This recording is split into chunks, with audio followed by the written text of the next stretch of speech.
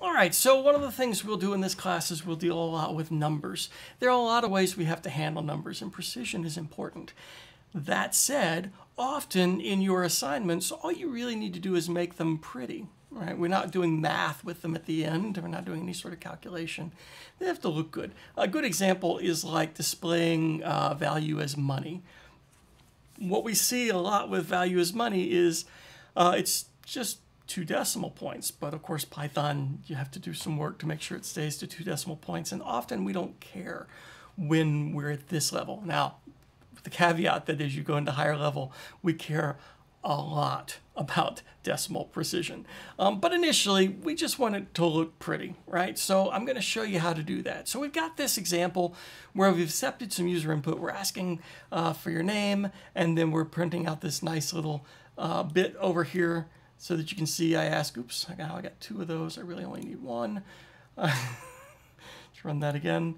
So I asked for my name. My name is Mr. B. And hello, Mr. B, how are you? That's awesome. All right, so let's say I want to ask Mr. B for some money. Hello, Mr. B, how are you? Say, give me some money.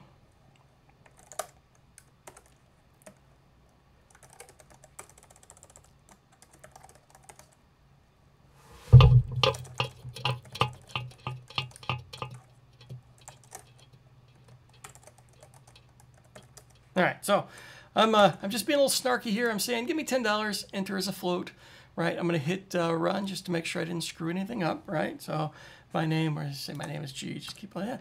All right, give me $10, enter as a float. All right, so now that I know that works, let's change this up a little bit. And I'm going to give B the chance to give me $10. So I'm going to change this to an input, right? So it'll ask him for an input, and I'm going to say this is a variable, $10. And you can see that this auto kind of wrap thing is happening.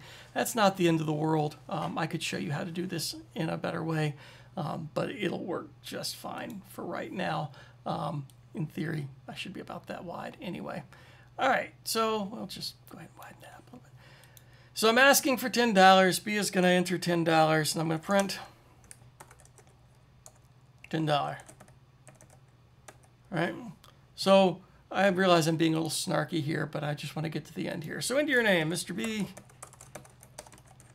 Hello, Mr. B. How are you? Give me $10. So I go, okay, here's your 10. Cool.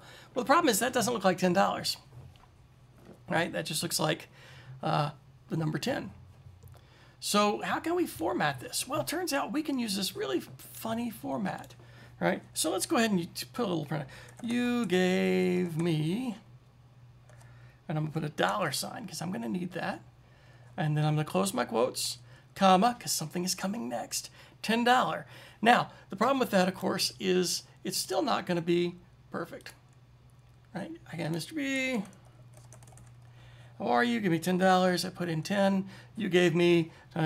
It's not 10.00. And there's that space there again that we got to get rid of that came from the comma. So how could I do that? Well, here's a fun one. This doesn't work for every program everywhere all the time, but for most of the programs in my course where I'm not making you do calculations in your string, a quick easy one is just use the format function. So what I'll do is I'll come down here and say format, or I'll wildly misspell it, format, and inside that I'm going to say format my variable, in this case $10, and format it as .2f. Sorry, not J, just .2f. So you can see up here it's even telling me the value, the format specification. All right, so format $10, and of course, because I want to get rid of that space, I'm going to say sep equals nothing. Make sure everything's closed. Check my brackets, count my brackets. 1 bracket, 2 bracket, 3 bracket, 4 bracket. And I can see the capital, that needs to be pretty. So this cute little format, the value, 2f, that's awesome. Now, there's only one other problem I see, right? Right now, I'm accepting input, but I said enter as a float. So how do I make sure it enters a float? Well, right now, Python's going to try to implicitly convert, which is going to get weird. So I'm going to go in here and say float, input, give me $10, enter as a float, right? And make sure my brackets are all there. So count them, 1, 2, 3, 4, 5, 6, Now I've got all my brackets in there. I'll pull this a little wider so that you can see the whole thing is aligned for a moment.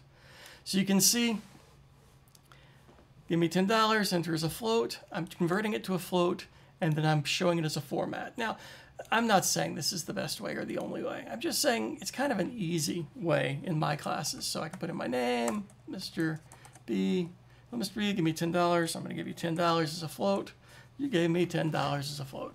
All right, so there's a couple of little tricks there. Again, this is not a technique that you would carry forward into any commercial program you're writing. But for a quick down and dirty, simple, just getting through some of these assignments where all I really care about is that it looks like $10. And that's very valid. Sometimes we want our output to show something in a format, but that's not the way we're really saving it. That's a quick, easy way to do it.